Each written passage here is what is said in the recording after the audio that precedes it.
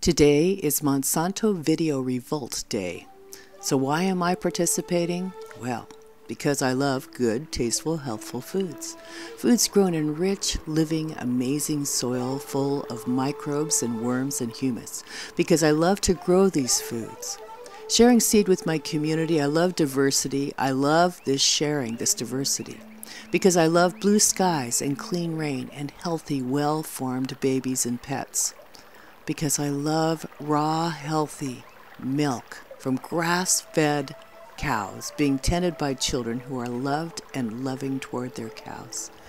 Because I love happy hens who run around outdoors eating grass and clover and bugs and producing flavorful, amazing, happy eggs, and they actually seem to like me. Because farmers in hazmat suits growing food that is classified as a pesticide is just so wrong. Because cattle eating soy and corn and not grass, suffering knee-deep in wet, disgusting filth is also wrong.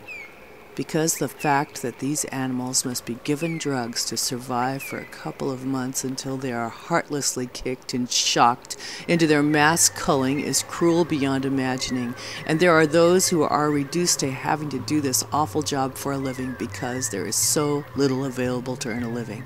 They could be on the farm, on the ranch, but there are few jobs that allow such a healthful, active living. And yes, this is Monsanto and biotech's fault.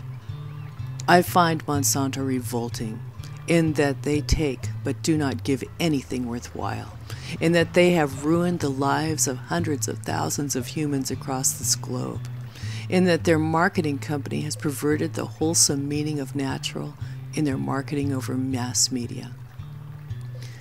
I find Monsanto revolting in that their lies about glyphosate and the other dangerous components of Roundup is poisoning hundreds of thousands of acres, causing birth defects, cancer, premature aging, and sterility that is well documented.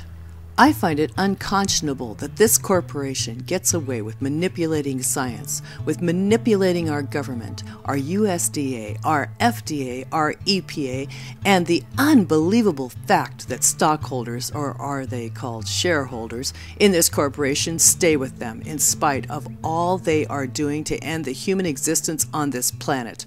For the earth will go on. We just won't be able to live here.